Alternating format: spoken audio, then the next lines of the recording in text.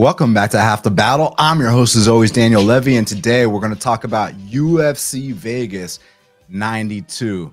Edson Barboza versus Lerone Murphy. And my friends, it's going down this Saturday night live at the Apex in Las Vegas, Nevada. You got the absolute legend, Edson Barboza, doing a little bit of gatekeeping. You know, we got to test out the young British prospect, Lerone Murphy, who's undefeated. We got to see if he's ready for the top 15 and eventually the top 10 or not. So that's exactly what this fight is about. So without further ado, let's get down to business.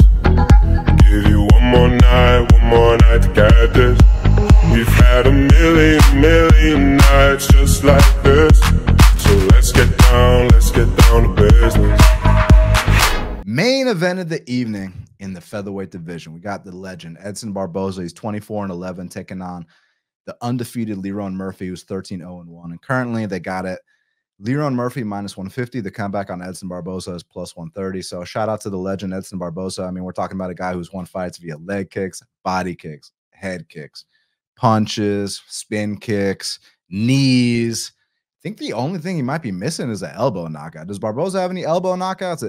I think that might be the one missing. He's got body shots. He's got it all. So, I mean, what can I say? You know, when you talk about first-class entertainment, you talk about Edson Barboza. When you talk about some of the most brutal knockouts in the history of the sport, you talk about Edson Barboza. But this kid, Lerone Murphy, is good, man. You know, he kind of represents, you know, kind of similar to that Leon Edwards style, you know, the southpaw, kind of lower volume, but super technical, and is able to kind of slow fights down and turn it into like a technique fest, you know, lots of feinting, lots of waiting, but when he goes, he makes it count and he gets better as fights progress.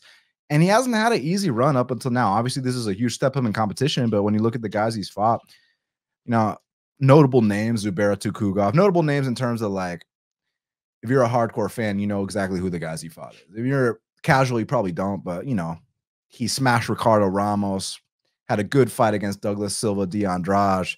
Makwan Amirkhani handled him exactly how you're supposed to. You just get past the first round and you win.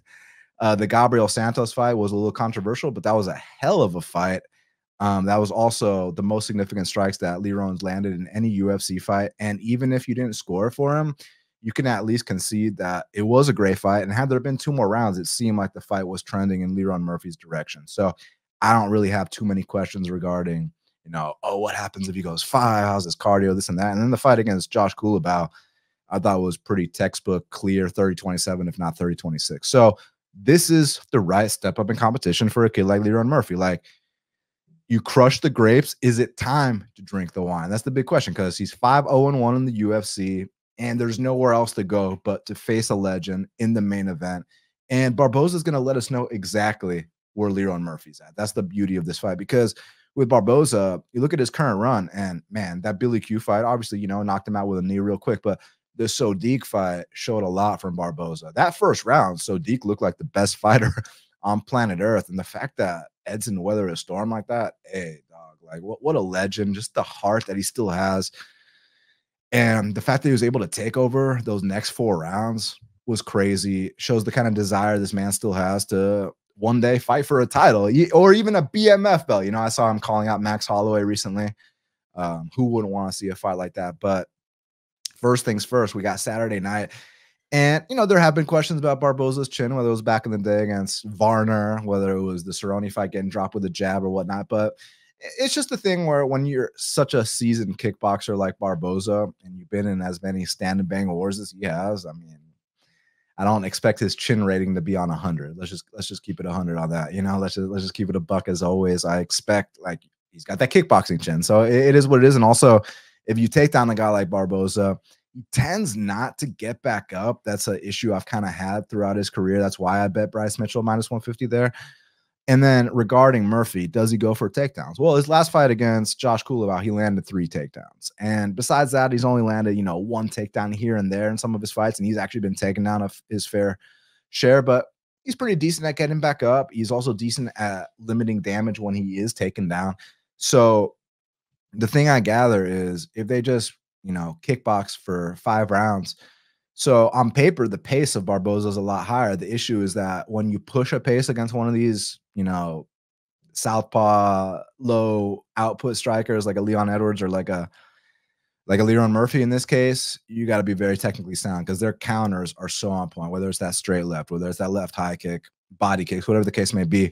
So Barboza's going to have to be super technically sound if he wants to push a pace. Now, if it becomes a low output kickboxing match, that's exactly what Lerone Murphy wants. So, and then there's the big question of, is Lerone Murphy going to mix in takedowns? Because like I said, when you do take down Barboza, he tends not to get back up. And then there's the big talking point of all these like old school fighters have just been on a fucking roll lately. Carlos Diego Ferreira last week, Anthony Smith the week prior, Chris Weidman and OSP earlier in the year. And I know there's a couple other examples that, aren't coming to the top of my head that happened as well. It's been a crazy year. Maybe it was just a matchup thing, but once you get past like 5 or 6 examples, at some point you got to be like, oh, Jose Aldo recently too. It's like, is Barboza gonna put one up for the legends one more time? That's the big question. But I'm leaning a little bit towards Murphy, man. You could say the youth and whatnot, but it's more importantly than that.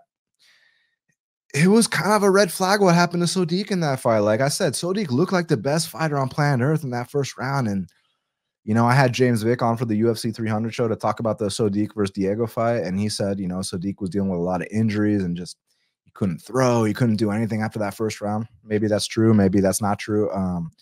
No, I'm not calling Vick a liar or anything like that. That's not what I'm saying. I'm just saying, Sodiq was the guy in there. Only he truly knows what happened. The rest of us can speculate, no matter how close we are to the situation. But I do think that Barboza is kind of on his way out, and this is a good spot for Murphy to come in here and possibly get a knockout or accrue some top control, maybe get a fight of the night. I really don't know how this fight's going to go down, but my gut tells me that Murphy gets the biggest win of his career, enters, the upper echelon of the rankings, and we got a new contender on our hands. So, all respect to the legend Barboza. I expect this fight to be competitive at times. I expect it to be exciting. I expect them to throw some heat at each other, but ultimately I see Murphy coming out on top, especially if you can slow this fight down, turn it into one of those low British, low output kickboxing matches and mix in the occasional takedown or two, hold them down, kind of gas them out a little bit, then start to pick your shots further down the stretch. I'm gonna go Lerone Murphy here.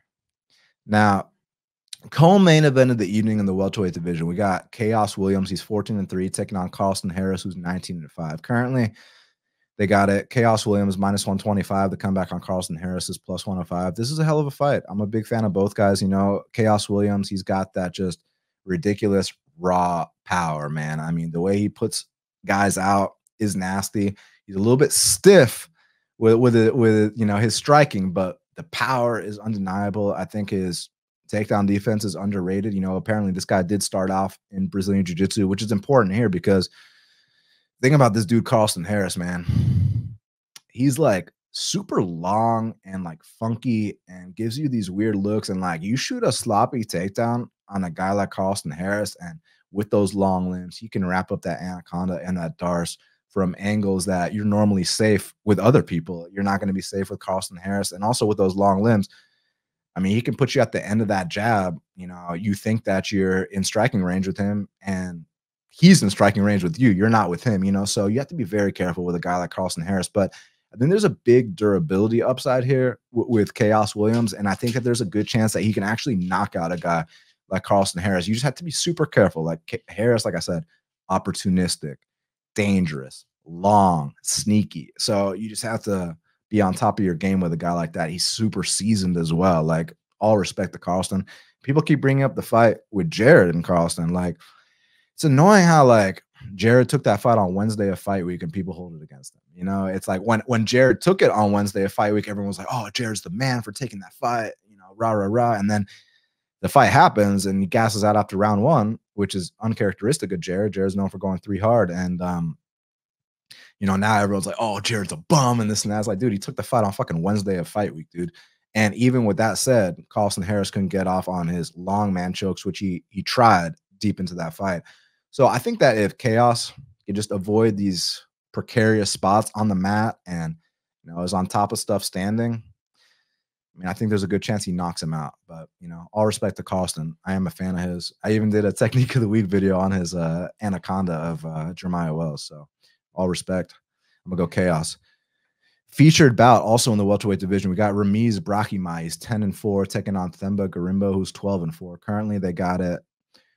Themba -145. The comeback on Ramiz is +125. I like Ramiz as a person. You know, during the pandemic, I think I played Call of Duty with him once, and I think we're like Facebook friends. You know, he's a really nice guy. I mean, I don't know him on a personal level, but the interaction we did have just seemed really solid. So, you know, I like the guy, and he's very dangerous early on. His style, very grappling heavy, requires a lot of energy, and if you're not up to par with a guy like Ramiz, I mean, he's going to go ahead and take you down and either submit you or pound you out. And he's very nasty, especially early on. But that style requires so much energy. And if he can't get you out of there in that first round, it's not that the guy's not in shape. The guy's in great shape. Look at his physique. It's more so that style just requires a stupid amount of energy. And Themba, one thing about Themba, you know, he kind of came into the UFC, and I kind of thought, like, for the African fighters, he might kind of be like the runt of the litter. I know that sounds very disrespectful, but what I meant by that was that I wasn't as impressed with him as I was with the other African fighters. But the fact of the matter is this guy moved to Florida, and he's dedicated his life to this, and he has made improvements. I mean, you compare the guy who fought in his debut against AJ Fletcher to the last two fights against Takashi and Pete. And I know those are soft opponents, of course, but it seems like he's trending in the right direction. It seems like this guy's taking things seriously. He's putting in the work. And I know that endorsement by The Rock doesn't hurt in terms of, like, they're giving him softball matchups left and right. And I know he had an opponent pull out, and then who was the guy they set him up with that pulled out? Let me pull that up really quick, because that was an easy opponent too. Oh, Kiefer Crosby. You know what I'm saying? Like, they're giving him YouTube boxers. They're giving him the Pete Rodriguez's, Takashi Sato's, and Ramiz is a really tough guy. And I think that this first round, Ramiz might win.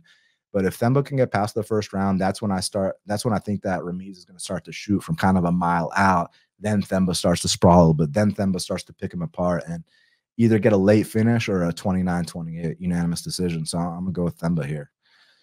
Now, next up in the bantamweight division, we got a matchup between Adrian Yanez. He's 16-5, taking on Vinicius Salvador, who's 14-6. Currently, they got it. Adrian Yanez -400. The comeback on Vinicius Salvador is +330. I'm curious if this fight is, you know, as big of a mismatch as the odds indicate, because one thing about Vinicius Salvador, so he's moving up from flyweight, where I thought he was a pretty damn big flyweight. The guy obviously cut a shit ton of weight to make, you know, 125, and now moving up to 35, a little bit more water in his body and brain, and already a big boy, 5'9", 5'10". I know he's listed at 5'7". That he ain't no 5'7". Let me tell you that right now. This dude's like 5'9", 5'10". I think he's going to look better at 35s. He's kind of got my issue with Salvador. It's not about like, oh, he's bad at this or whatever. Like, oh, he's got a weak chin. No, it's not like that. It's like Salvador is one of these guys that is a little bit cocky, you know, kind of fights with his hands down and always automatically assumes that he's ahead on the cards, you know, so that can be frustrating. You can be screaming at your TV like, Vinicius, throw. And then with Adrian Yanez, you guys know exactly what he brings to the table. Good boxing for MMA. But the thing about him is those last two setbacks he had, although, you know, two ranked fighters, you know, no shame in losing to those guys. It's how he lost to those guys. Where's his confidence at? Because this kid really thought that he was just going to go in there, steamroll Rob Font, get right to a title shot. And when he got knocked out in that fashion, and then the way that Jonathan Martinez broke him down, like, there's a reason they're giving him an unranked opponent. That this seems like a get right fight for Adrian. And I understand that on paper because, you know, Adrian Yanez versus a guy that's 0-2 in the UFC. Like, this is probably a home run for Adrian, right? But man, I just got questions to lay -400 when I got questions about where's this kid's mindset at. Like, when you hear him talk, he was like, during the Martinez fight, all I was thinking about was the Rob Font fight. It's like that Dominic Reyes syndrome where, like, Dominic Reyes, after the John Jones fight, he's fighting Jan Blachowicz. All he talks about is John Jones. He's fighting Erie. All he talks about is John Jones. He's fighting Ryan Spann. All he talks about is John Jones. And he gets knocked out in all those fights. And here Adrian Yanez talking about, oh, the same kind of shit, but regarding Rob Font, except in Dominic Reyes' case, it was he thought he beat John Jones. In Adrian's case, he thought he should have beat Rob Font, and he's still fixated on that. But the fighters that have the best success are the ones that put those losses in the past. You know, you have to have a short-term memory in this game. You can't be fixated on what happened last year in Miami, bro. You have to be focused on what's ahead of you. So Yeah, I mean, I got questions about where Adrian's mindset is at because this kid Salvador, he's hungry. He's coming to win. This is not some pushover. Like if Adrian treats this guy like the line indicates, hey dog, you're back on track. But why do I feel like Vinicius is going to give this guy a fight? Like I really do. I mean, I guess okay, pure pick, sure, go Giannis. Why not? He's minus 400 for a reason. But like, if I were to bet this fight, it would be Vinicius or pass. Like I really don't think he's that bad. So I'm very curious to see how this fight plays out. If Adrian just embarrasses him, good for you, kid. But man, I think there's a chance. I don't know if it's gonna be an upset or at least the fight is closer than the line indicates. So I'm gonna be paying attention to that one. Next up in the strawweight division, we got a matchup between Angela Hill. She's 16-13, taking on Luana Pinheiro, who's 11-2. Currently, they got it. Angela Hill minus 140. The comeback on Luana's plus 120. So you guys know historically, I usually pick against Angela Hill. I mean, with a record like that, how could you not? And also, like, she'll like lose these fights that she clearly lost and then act like she won, like the Yan Xiaonan fight. And I just hate that shit, dude. But the thing about Pinheiro, and I mean this respectfully, well, there's really not a respectful way to say this, but I think Pinheiro might kind of be like a little bit fraudulent, man. Like that fight against Randa Marcos, dude. Like, come on, man. Like, you guys know I hate that shit, dude. That Aljamain Sterling acting job stuff, like, there's no room for that in this sport, man. And it's funny because, like, if you bet on the person that you know pulled the acting job for the DQ, you're happy. Hey, I got paid. But like, just as a fan who likes violence, who likes real fighters, like, I can't do it. But to give her credit, she is athletic. She is decent on the mat. And technically speaking, she's not bad. The questions with Luana Pinheiro is when it actually becomes a real fight. When you stand up to this girl, you know, she got that bully mentality. When you stand up to this girl, she does not like it. And that first round's probably going to be a little rough. But if Angela Hill, you know, I know she's getting up there in age, but if she still has something left, I think she can definitely win the second and third round and probably get a 29-28 decision. So I don't like betting on Angela Hill, let alone at chalk. Probably dog or pass, but pure pick, I'm going to go Angela. Next up in the lightweight division, we got a matchup between Tom Nolan. He's 6-1, taking on Victor Martinez, who's 13-5. Currently, they got it. Tom Nolan minus 475. The comeback on Victor Martinez is plus 375. So it's like people didn't learn their lesson last time Tom Nolan was a price like this, and he got destroyed.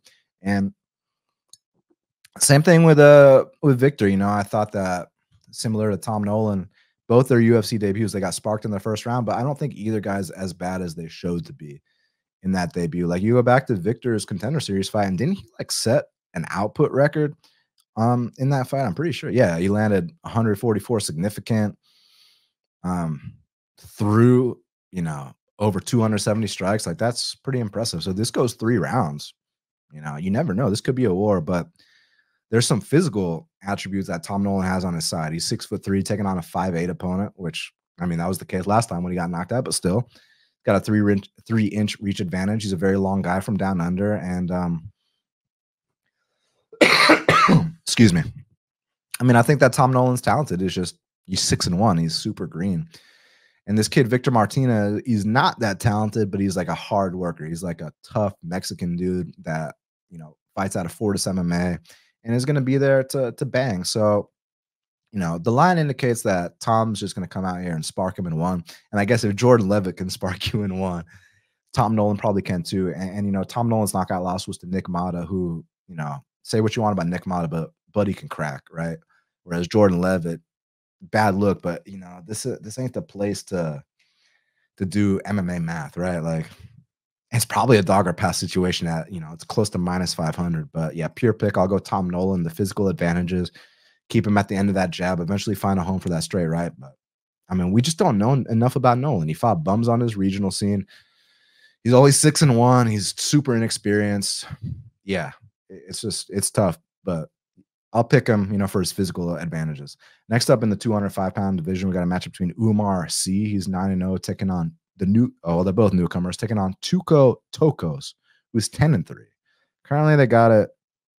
Umar C minus 425. The comeback on fight odds, it says his name is George Tokos, but either way, Tokos is plus 325.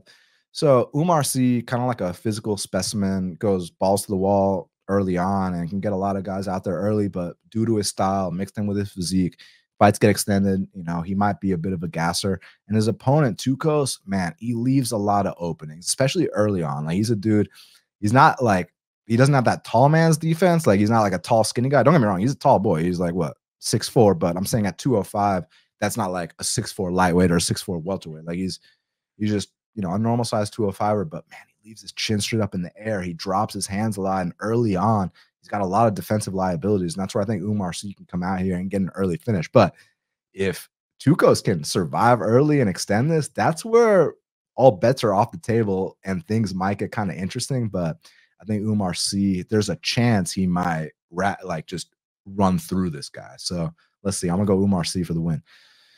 Next up in the bantamweight division, we got a matchup between Melissa Gatto. She's 8-2-2, taking on Tamiris Vidal, who's 7-2. But between you and me, guys, she's 6-3 because she 100% lost that Aileen Perez fight. Currently, they got it. Melissa Gatto -345. The comeback on Tamiris Vidal is +270. So I hear a lot of people making the case for Tamiris Vidal. I'm not one of those people. I'm not impressed with Tamiris Vidal at all. You know, I think that I don't like being the guy that's going to be like, oh, in 2 fights, she's going to be gone and this and that. But I just don't think she's got the skills to compete at this level and sustain, you know, a long-term UFC career. Whereas Gatto, I've been very impressed with. Like, let's even talk about her loss to Tracy Cortez. Like, she was scrambling very admirably with someone with the wrestling credentials like Tracy Cortez. Melissa Gatto is experienced on a regional scene. She finished Carol Hosa, who's a big girl who's proven in the UFC. And I love the fact that Gatto gets violent with her striking, with her submissions. Her wrestling defense isn't the best, but it's gotten better. And her scrambling ability is there. And she's got that dog in her. And she's infinitely meaner and tougher than Tamiris Vidal. And I know people are trying to make this seem like a dogger pass situation. I don't know, man. I think this might actually be a spot where you can parlay Gatto. Now watch her lose a split, and I look like a fucking idiot. I was about to say a word I shouldn't say, but watch me look like an idiot. But no, I got Gatto here, man. I think Gatto actually wins kind of dominantly. What was interesting to me was that the odds open -110 apiece. Obviously, that was probably way off. You know, the market corrected it, but I'm curious why the odds makers thought it should be -110 apiece. But I don't think it should be -110 apiece. I think the current line is probably about right. I think Melissa Gatto, there's a chance for domination here. So I think she's going to finish Tamiris Vidal. And next up in the middleweight division, we got a matchup between Abus Magomedov. He's 25-6, taking on Warley Alves, who's 14-7. Currently, they got it. Abus -250. The comeback on Warley Alves is +210. So, you know, automatically when you see Abus at -250, you got to think to yourself, like, there's no way in hell I'm laying a price like this on this guy. You know, if his name was Abus Johnson, no one would give a shit. Like, this guy ain't even Russian. His last name is Magomedov, but he's German. So let's calm down. And, you know, he's a one-round fighter. But, you know, Warley Alves has a reputation of being a one-round fighter too. Even though I got to say, in that Nick Dalby fight, you know, Nick is on a little career resurgence, and Warley seemed to really pick things up late in that fight. So that was good to see. But here at middleweight, I know that last fight against Ikram didn't go his way, but Ikram seems like a legit prospect. So now I actually think it's a dogger pass situation. Look, of course, there's a chance that Abus comes out here and just starches Warley early. Of course, like, we understand that. You know, Abus had a good first round against Sean. He destroyed Dustin Stoltzfus, but Abus is very questionable. Like, people give him shit for that Lewis Taylor knockout loss. I don't. Lewis Taylor is a demon, bro. Like, that dude hits stupid hard. Like, you should see what you should see what Lewis Taylor was doing to some of these guys in PFL prior to his Abus fight. Like, Lewis Taylor, that's no slouch at all. So there's no shame in losing that fight. It's just the Strickland and the Kyle fights, like the way that this man just completely, like, all the fight was drained out of him after round one. That's a red flag. And Warley's a very seasoned, experienced UFC fighter. It's just Warley, he's got his issues too, whether it's his gas tank or his chin or his heart. But man, he's so much more seasoned. I really think if Warley doesn't get, you know, flatline early, he's going to win this fight. So actually, I'll go with Warley Alves here for the upset. Now, next up in the strawweight division, we got a matchup between Piera Rodriguez. She's 9-1, taking on Ariane Carnelosi, who's 14-3. Currently, they got it. Piera Rodriguez -220. Holy shit. The comeback on Ariane Carnelosi is +185. So, yeah, obviously, I'm not interested in laying a price like this. But, you know, I think that Piera Rodriguez is the more technical fighter here. Ariane Carnelosi kind of has that, like, Andrade kind of quality to her, where she's super short, stocky, has like dude muscles, hits hard, but she's not very technical at all. She just kind of swings wide. And Piera, training out of King's MMA, or at least she used to, she can throw those straight punches down the pipe, the kicks, stuff takedowns, and probably win a decision here. So I'm not interested in no minus 220, but I am going to lean with Piera Rodriguez to win this fight here. Now, next up in the bantamweight division, we got a matchup between Alatang Lee, 16-9, taking on Cleidson Rodriguez, who's 8-3. Currently, they got it. Cleidson Rodriguez minus 150. The comeback on Alatang Lee is plus 130. This is an interesting fight because Cleidson, I think that he's better than he showed, but I do have to say that Contender Series opponent he fought was an ultra soft opponent. And then the kid seemed like he was cutting too much weight at flyweight. He missed weight a couple times. I thought that fight with CJ Vergara was a good fight. And then the Farid Basharat fight, I don't hold that against him. There was a massive size and skill discrepancy between those two. And I think I even laid a big price on Farid straight there. Here with Alatang Lee, I just consider Alatang Lee to just kind of be just solid average everywhere. Like nothing special in any department, but just solid in every department. Average athlete, average striker, average wrestler, average grappler, just average. Casey Kenny was really lighting his ass up with those body kicks. I think that Cleidson can have similar success here, but it's just, you don't want to have Cleidson have one of these moments where he just, pulls a stunt on you. He's a young kid. There's questions about his heart. There's questions about how good he actually is, but here against like kind of an average opponent, he should be able to get this one. But it's tough because, again, like Alatang Lee is proven to just kind of be, in my opinion, just an average journeyman. He'll stick around, sure, win some, lose some, no big deal. Never hit the rankings. Will never be anything special. But if you're not quite ready for his level, he will go out there and beat you. But Cleidson, when he first got on Contender Series, I was like, okay, this kid could be good, but that Contender Series opponent was terrible. And then there was some issues with the scale. So he needs to kind of find his footing. He needs to kind of feel like the UFC is his home. He needs to kind of feel comfortable. This is a good opportunity for him to do so. Like I said, you're not going to be surprised by anything Alatang Lee does. There's nothing crazy to worry about. It's just a solid, average, well-rounded guy. And if Cleidson can deal with that, he should be able to win this fight. So I'll go Cleidson here. Now,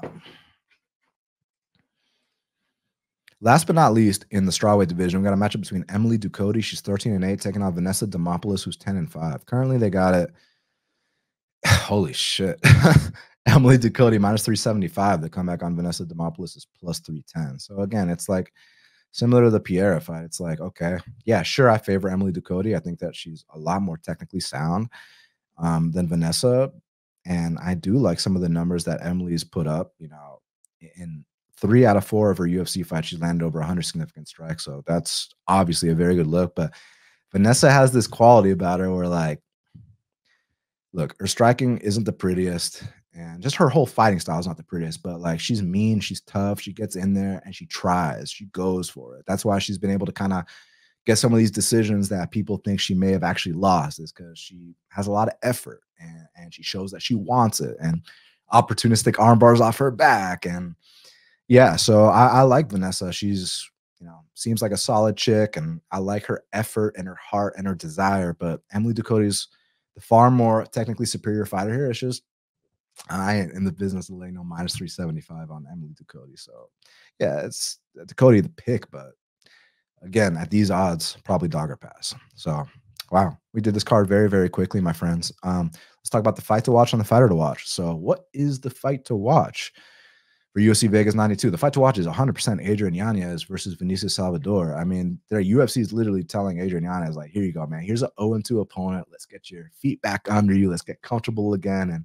let's get back in the win column. But Vinicius Salvador, 0-2 in the UFC, and both those fights were pretty damn close. Moving up to bantamweight, he's not going to be a small bantamweight at all. I'll tell you that right now. And I know for a fact, like, he's got upset all over his mind. And for that reason, Yanez or Salvador is my fight to watch. My fighter to watch is Melissa Gatto. I know she's coming off 2 straight losses, but against decent competition. And now she's got such a step down into Miras Vidal where she can go out here, make a statement. I think she can get a finish and remind people like why she was this prospect when she first came into the UFC, and let's get her back in these exciting matchups. Like I think that you put Melissa Gatto in there with like a Jasmine Jasdavicius. That's an exciting fight. Like there's a lot of good fights you can do with her. So then she gets Tamira's Vidal out the way, and then we got some exciting matchups to look forward to in the future is what I mean to say. So yeah, Melissa Gatto is my fighter to watch. My friends, we did it. Thank you so much for checking out the special UFC Vegas 92 edition of Half the Battle. Make sure y'all check out that interview I did with the heavy metal band Doth. It's on my page. Like I told y'all, I'm trying to interview people from all walks of life. They got a new album out called The Deceivers, which is so fucking badass. So the fact that I got to talk to them was super cool. Let me know what y'all think about that interview. And leave me a like, a comment, subscribe if you're not subscribed when this is over. If you feel so inclined to share, I appreciate that as well. And reach out to me on Twitter at BestFightPicks, on Instagram at HalfTheBattlePod. And until the next time, let's cash these bets.